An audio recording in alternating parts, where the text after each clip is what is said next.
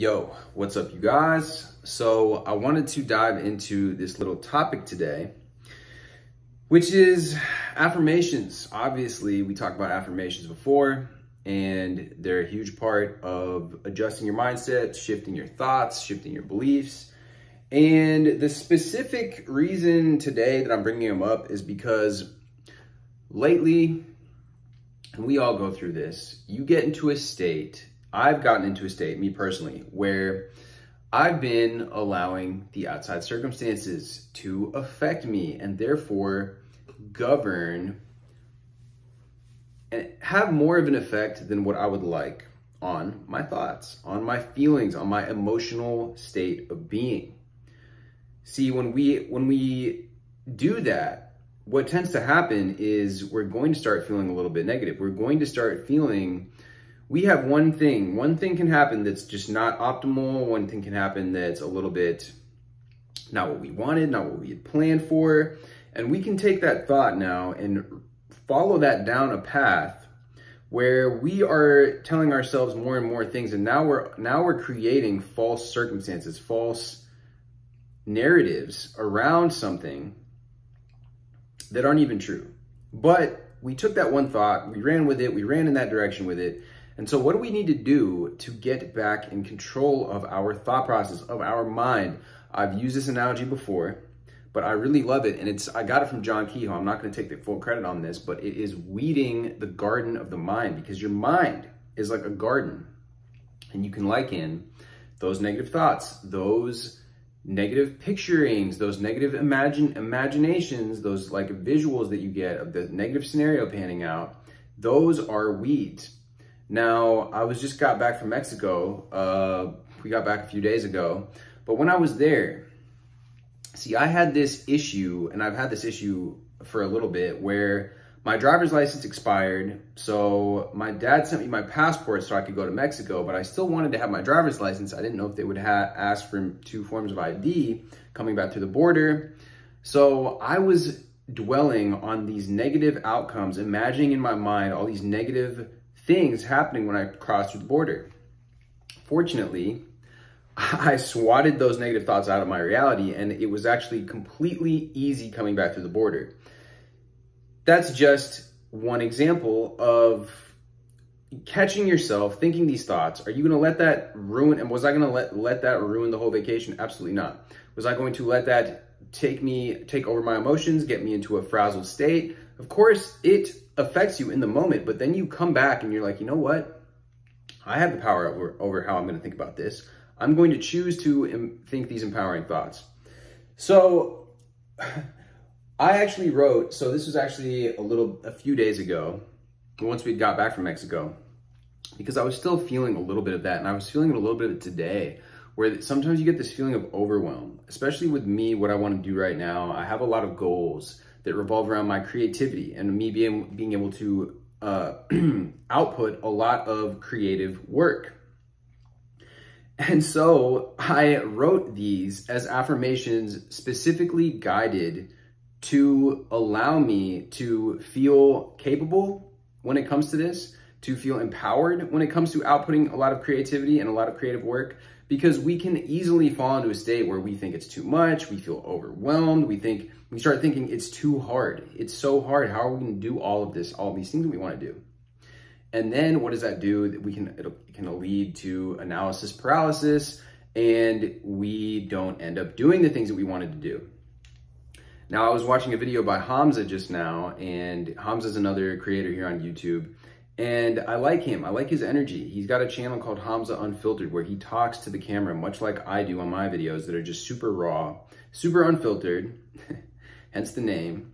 And he was discussing how people get caught up with all this minutia, and especially when it comes to creating a YouTube channel. He talks about how people will worry about the thumbnail, worry about the banner art. They will obsess over these little things. He's like, in all honesty, he has over 1 million subscribers on his main channel at this point, almost 200K on his second channel.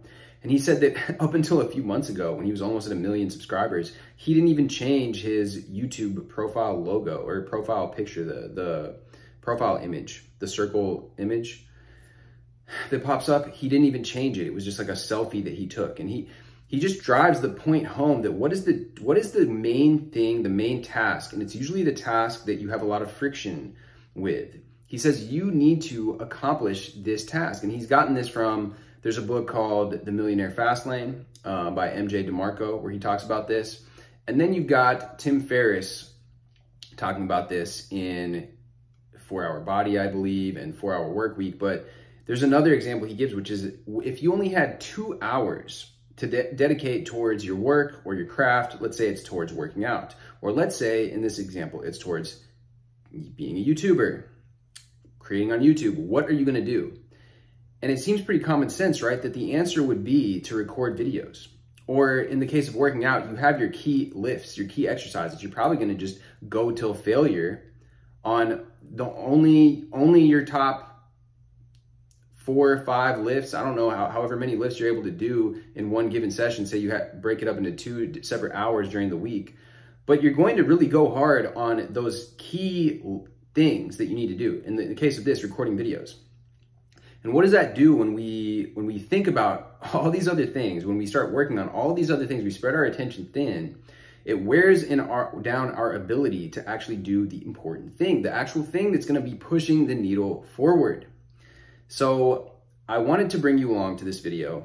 My most important video to date is me doing an affirmation rampage.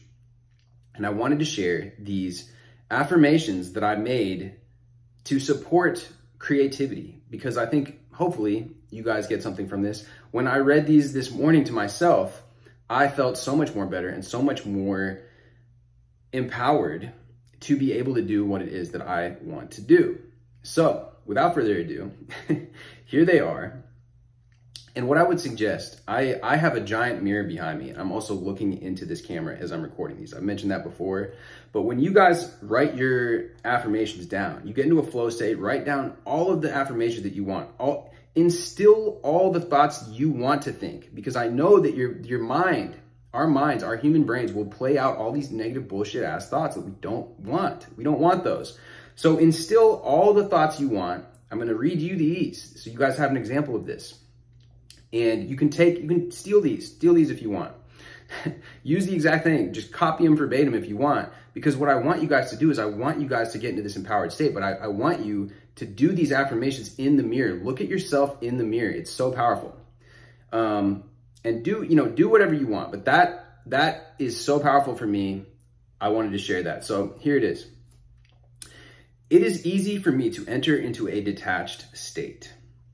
Creative ideas come to me easily and effortlessly. I think a lot of the time as creative people, we are so attached to what it is that we're creating that, anyways, I'm not gonna go and interrupt these affirmations, but I just wanted to hit on that point that these are very specific towards being creative and I think a lot of the pitfalls that we get when we're trying to do creative work. So here we go. Creative ideas come to me easily and effortlessly. I never question my ability, the how or when. I trust with full faith in knowing that my manifestations are coming into being. I don't try to make it happen. I don't look for it. I have no notion of lack, problem, or opposition in my awareness. My state of being is stable. I love waking up before 8 a.m. I love eating clean and healthy. I love doing cardio. I love weight training. I love taking care of my body, my mental and emotional state of being.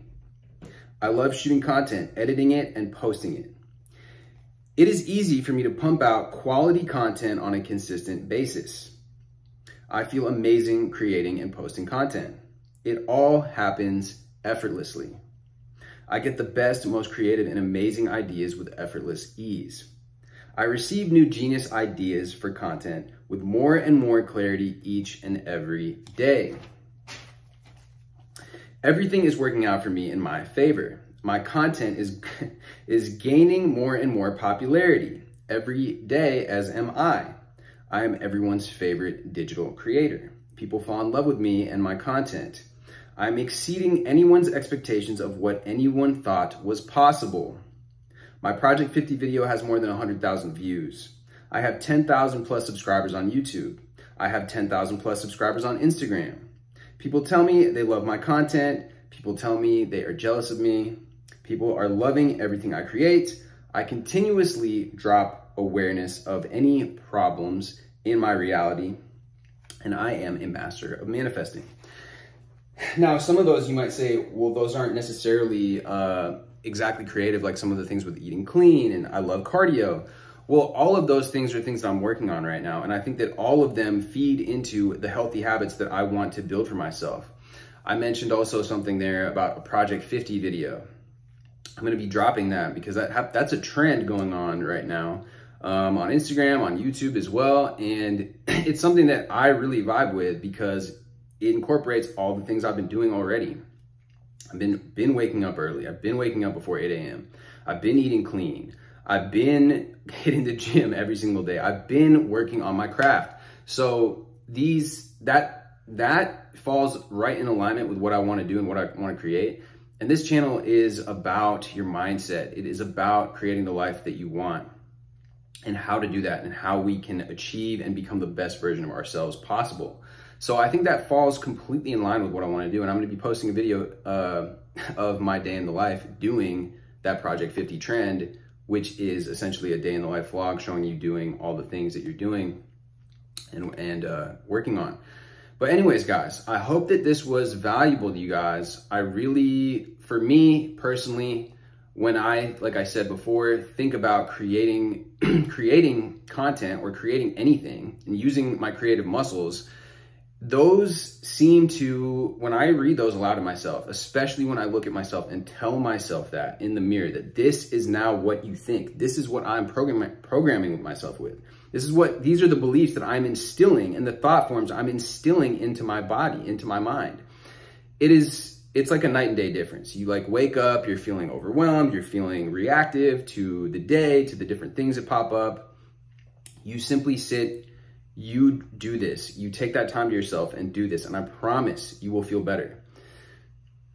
Again, these are for creativity. I know a lot of you people that watch this channel are probably creative individuals, but I would argue that creativity permeates through business. It permeates through a lot of the work that we find ourselves doing, especially on the journey to creating that version of ourselves like I talked about. So I hope that these helped, like I said. Drop me a comment, drop me a like, hit me with that subscribe. We're almost at 700 subscribers, and I will see you guys very, very soon.